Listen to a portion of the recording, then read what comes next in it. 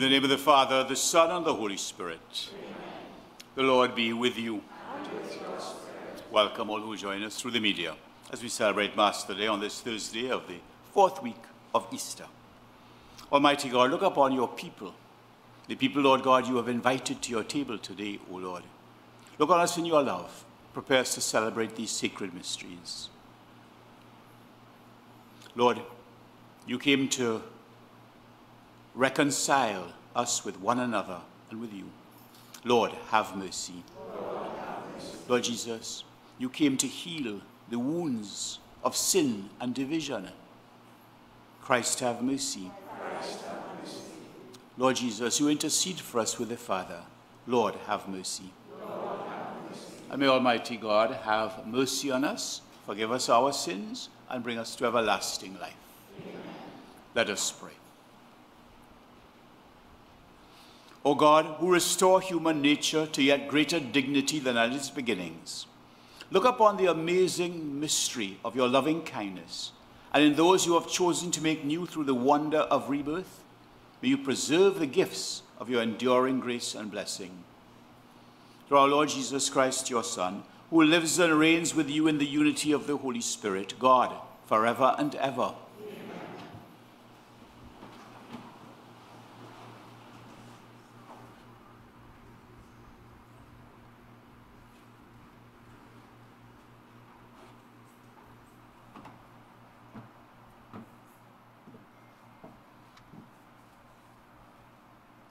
A reading from the Acts of the Apostles. Paul and his friends went by sea from Paphos to Perga in Pamphylia, where John left them to go back to Jerusalem. The others carried on from Perga till they reached Antioch in Pisidia.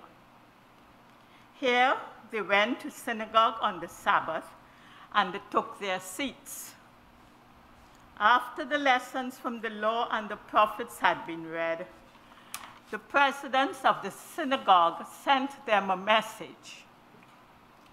Brothers, if you would like to address some words of encouragement to the congregation, please do so.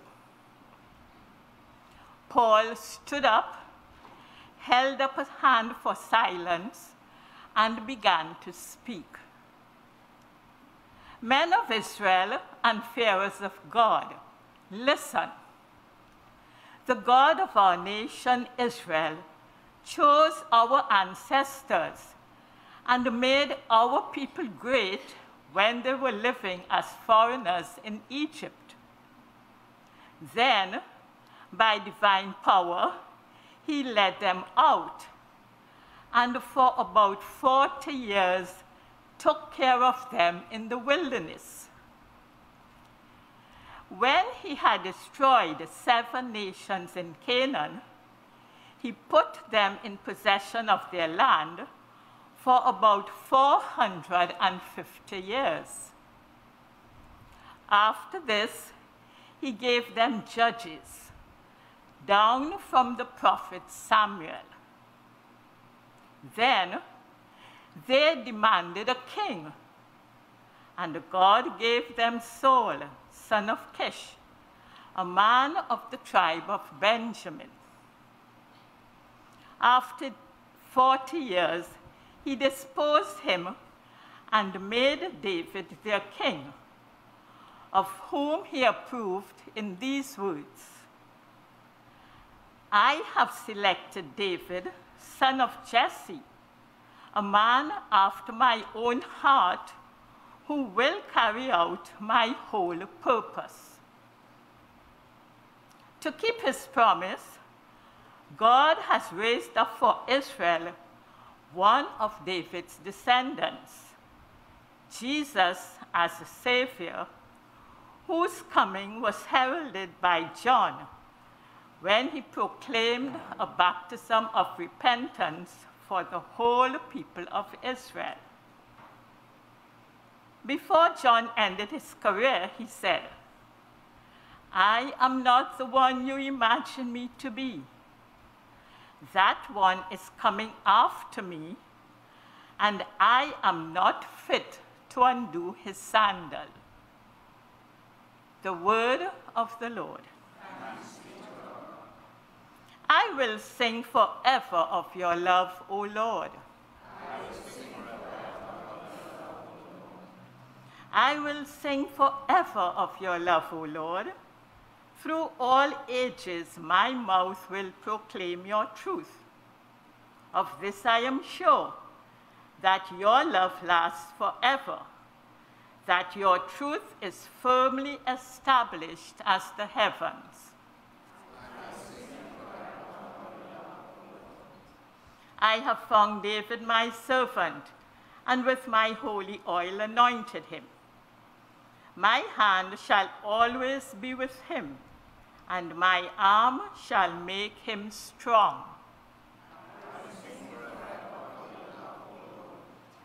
My truth and my love shall be with him. By my name, his might shall be exalted. He will say to me, "You are my Father, my God, the rock who saves me." I will sing forever of your love, O Lord. Alleluia, alleluia, alleluia, alleluia, alleluia, alleluia. Alleluia, alleluia, alleluia, alleluia, alleluia, alleluia. You, O Christ, are the faithful witness, the firstborn from the dead.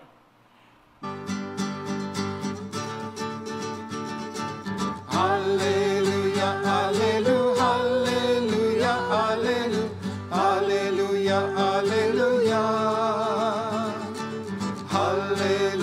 alleluia, alleluia, alleluia, alleluia.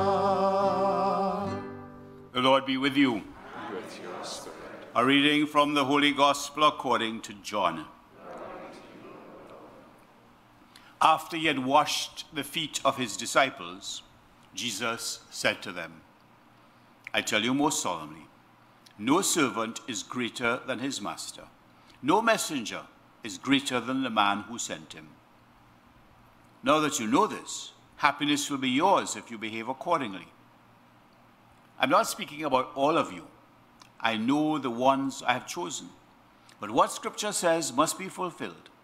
Someone who shares my table rebels against me. I tell you this now before it happens, so that when it does happen, you may believe that I am he. I tell you most solemnly, whoever welcomes the one I send, welcomes me. Whoever welcomes me, welcomes the one who sent me. The Gospel of the Lord. Praise to you, Lord Jesus Christ. So we continue our first readings to read the history of the church, the early church. And this part of Acts of the Apostles, we're concentrating now on Paul and all the various journeys that Paul made and all the experiences that he had to face. And here we have him preaching.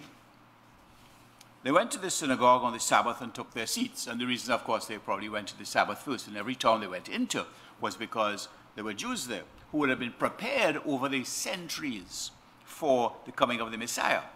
So we hear therefore, Paul in his speech reminding them of their history. We will see, of course, a time will come when they will shake, as it were, the dust off their feet and move more and more to preaching to the Gentiles. But they began with preaching to the Jews in all the different places they went to, and they would go to the synagogue where people gathered to pray, and they would preach there. Sometimes with success, sometimes people wanted to kill them, as we'll hear as we continue reading. So after the liturgy of the word, after the readings from their scripture, they asked Paul and the others with him if they would like to say a few words. And that was par for the course. They would invite visitors. We remember when Jesus went in the synagogue at Nazareth, they gave him the school to read. And so, and to talk afterwards. So they asked Paul to speak. Paul stood up, held up a hand for silence, and began to speak. And what we heard Paul saying is what we call salvation history. How God has worked in the past with the people. All that God did. How things unfolded. How he led them out of Egypt. How he gave them kings and prophets and so on. And then, to keep his promise, God has raised up for Israel one of David's descendants, Jesus, as Savior. What happened then? What Paul did, as I said, was recap the story of salvation, how God had worked until the coming of Jesus. It's always good to remind ourselves that God continues to work. I know I've said this here before, but don't mind. To know that God has a plan that is unfolding. Now, of course, that plan of God, we don't know how long it will take to unfold. I'm quite sure the sins of human beings hold back the plan a bit. But that plan to bring everything back into the perfect peace and harmony that God wants for God's people, for all people. When that will happen, we don't know. But to remember, and sometimes we wonder what is taking God so long. Sometimes we forget that Jesus will come again. Sometimes whatever the case may be, we get caught up in all sorts of different things, wondering about, well, does God really know what's going on? But the same God who worked, as Paul outlined here, over possibly 2,000 or more years, how God worked to bring about the birth of Jesus, God continues to work now, until that time when Jesus will come again. And we are part of that plan in some way. In some way. Some people have major parts to play, I suppose, maybe Pope Francis, others who may do things that will reach a lot of people. Others, you wonder sometimes about your insignificance. How can I be part of God's plan? I remember many, many years ago thinking, oh God, what's this all about? And am I making any difference at all? And then, looking through the Bible, I can't remember the chapter and verse, somewhere probably 14, of Isaiah. And the prophet is saying, I thought I had wearied myself for nothing. That was all pointless. But then, the Lord had spoken to him, and he recognized that God was at work in what he was doing. That you feel that your life is insignificant, you feel your life is, what's the point of it? As far as God's plan is concerned, God is at work. The same God who worked in all these ways, God continues to work in the world today. And he looks at us to continue bringing that message of God's presence, that message of God's relevance, that message of God's love. What we do is not in vain. Whatever we call to, whatever our work might be, in the home, out of the home, school, whatever our work might be, right there, God is asking us to be the best we can, to love God, love neighbor, to do everything as if for the Lord, and to trust in the slow work of God.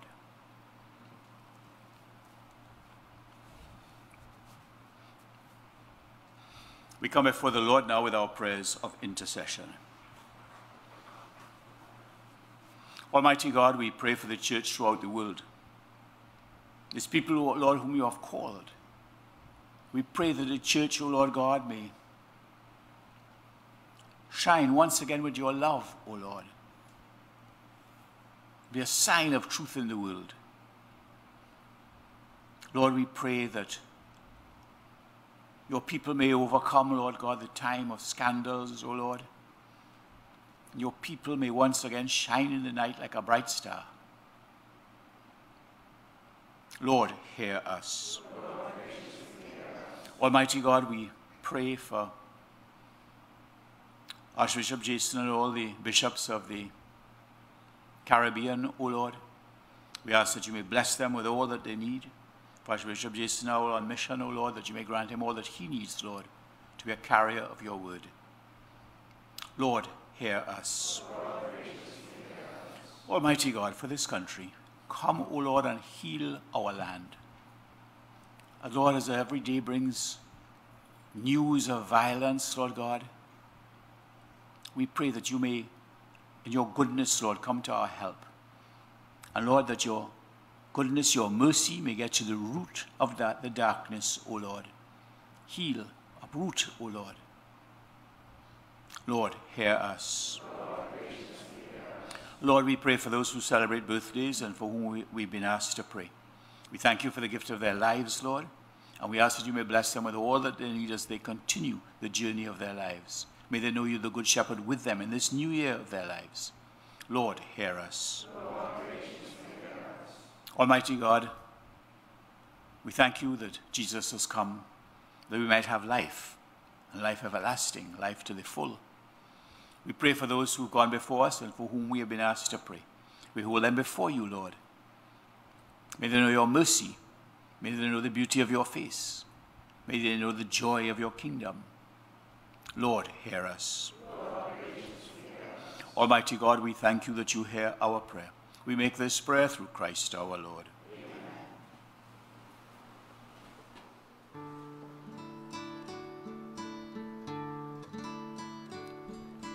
Take my hands and make them as your own, and use them for your kingdom here on earth. Consecrate them to your care. Anoint them for your service where you may need your gospel to be sown. Take my hands, they speak now for my heart, and by their action they will show their love. Guard them on their daily course, be their strength and guiding force, to ever serve the Trinity above.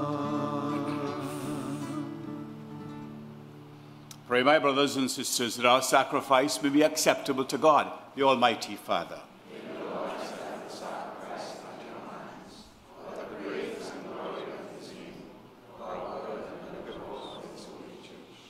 May our prayers rise up to you, O Lord, together with the sacrificial offerings, so that purified by your graciousness, we may be conformed to the mysteries of your mighty love. Through Christ our Lord. The Lord be with you. And with your spirit. Lift up your hearts. Let us give thanks to the Lord our God. It is truly right and just, our duty, our salvation, at all times to acclaim you, O Lord, but in this time above all, to praise you yet more gloriously when Christ our Passover has been sacrificed. He never ceases to offer himself for us, but defends us and ever pleads our cause before you. He is the sacrificial victim who dies no more, the Lamb once slain who lives forever. Therefore, Father, overcome with paschal joy, every land, every people exults in your praise. Even the heavenly powers with the angelic hosts sing together the unending hymn of your praise, of your glory, as they acclaim. God of hosts, heaven and earth are full of your glory. Hosanna in the highest. Blessed is he who comes in the name of the Lord. Hosanna in the highest. You are indeed holy, O Lord, the fount of all holiness. Make holy, therefore, these gifts, we pray, by sending down your Spirit upon them like the dewfall, that they may become for us the body and blood of our Lord Jesus Christ. At the time he was betrayed and entered willingly into his passion, he took bread and, giving you thanks, broke it. He gave it to his disciples, saying, "Take this, all of you, and eat of it, for this is my body, which will be given up for you."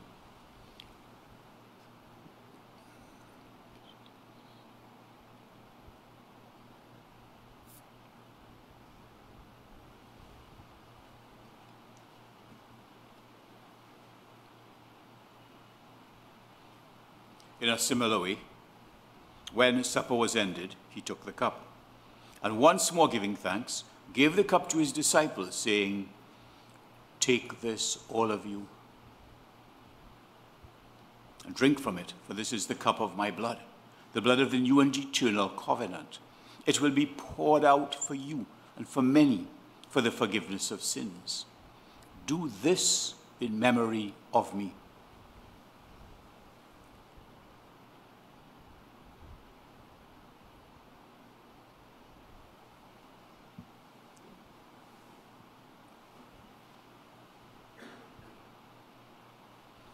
The mystery of faith. We proclaim your death, O Lord, and profess your resurrection until you come again. As we celebrate the memorial of his death and resurrection, we offer you, Lord, the bread of life, the chalice of salvation, giving thanks that you have held us worthy to be in your presence and minister to you. Humbly we pray that partaking in the body and blood of Christ, that we may be gathered into one by the Holy Spirit. Lord, remember your church spread throughout the world. Bring her to the fullness of charity, together with Francis, our Pope, Jason, our Bishop, the entire people you've gained for your own. Remember too, Lord, our brothers and sisters who have fallen asleep in the hope of the resurrection, and all who have died in your mercy. Welcome them into the light of your face. Father, have mercy on us gathered before you. We pray that with the Blessed Virgin Mary, Mother of God, with St. Joseph, her spouse, with the blessed apostles, with all the saints who have pleased you throughout the ages, that we may merit to be co-heirs to eternal life, and may praise and glorify you through your Son, Jesus Christ. Through him, and with him, and in him, O God, Almighty Father, in the unity of the Holy Spirit, all glory and honor is yours forever and ever. Amen. We prepare now for the breaking of bread and the sharing of the body and blood of Jesus. So at the Saviour's command and formed by divine teaching, we pray. Our Father, who art in heaven, hallowed be thy name. Thy kingdom come, thy will be done on earth as it is in heaven. Give us this day our daily bread, and forgive us our trespasses, as we forgive those who trespass against us. And lead us not into temptation, but deliver us from evil. Deliver us, Lord, from every evil. Graciously grant peace in our days, that by the help of your mercy we may be always free from sin and safe from all distress, as we await the blessed hope and the coming of our Saviour, Jesus Christ. Lord Jesus Christ, who said to your apostles, "Peace I leave you, my own peace I give you." Lord, look not on our sins, but on the faith of your church, and graciously grant her the peace and unity in accordance with your will, who live and reign forever and ever. And may the peace of the Lord be with you always. And we share now with those near us a sign of the peace of Christ.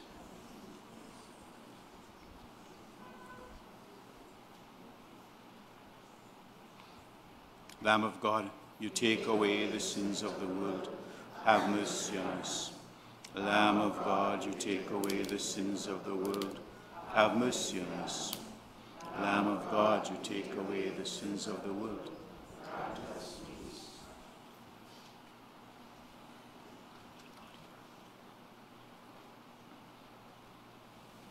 Behold the Lamb of God. Behold the one who takes away the sins of the world. Blessed are those called to the supper of the Lamb. Lord, not worthy to enter into thy house, but only say the word, and my soul shall be healed.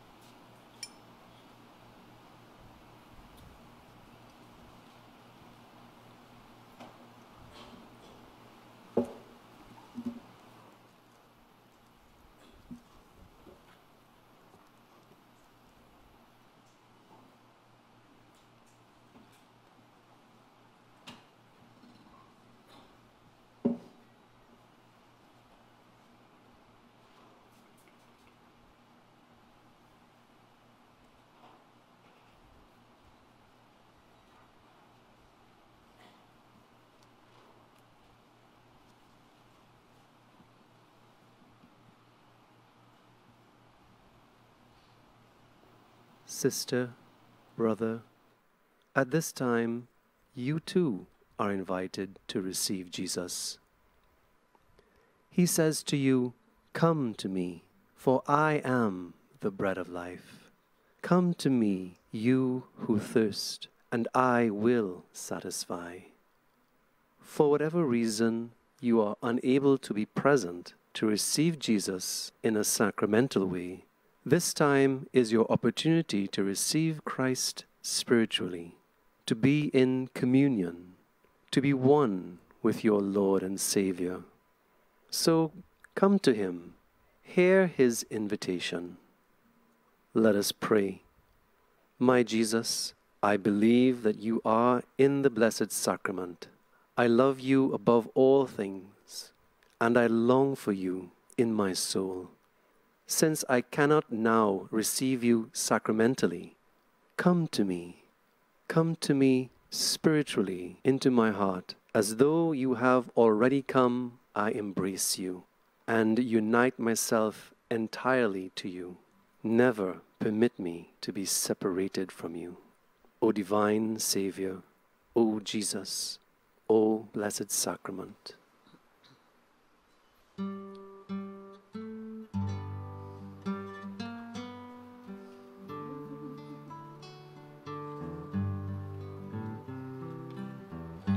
God sent his Son, they called him Jesus. He came to love, heal and forgive. He lived and died to buy my pardon. An empty grave is there to prove my Savior lives. Because he lives, I can face tomorrow. Because he lives, all fear is gone. Because I know he holds the future, and life is worth the living just because he lives. How sweet to hold a newborn baby and feel the pride and joy he gives, but greater still, the calm assurance this child can face uncertain days because he lives. Because he lives, I can face tomorrow. Because he lives, all fear is gone. Because I know he holds the future, and life is worth the living just because he lives. And life is worth the living just because he lives.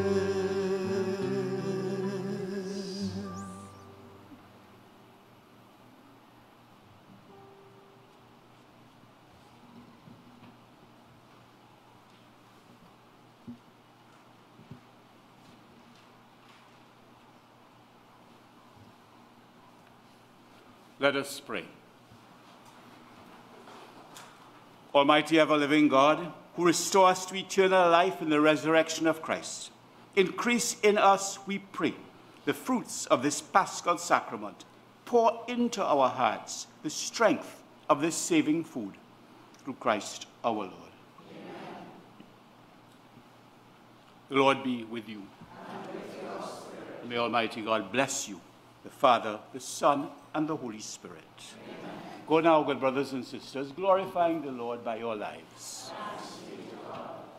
Just a reminder that on Saturday right here we have a little fundraiser, our Mother's Day, launching of our Mother's Day week.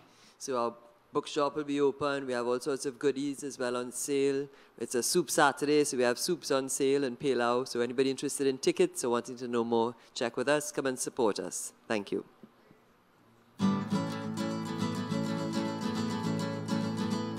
With a mighty hand, with an outstretched arm, he led them and set them free. With a mighty hand, with an outstretched arm, he died on Calvary. With a mighty hand, with an outstretched arm, he leads us forth into his kingdom, the New Jerusalem, the promised land, and our eternal home. God is moving through the land. He is moving with his mighty hand. From Calvary to eternity.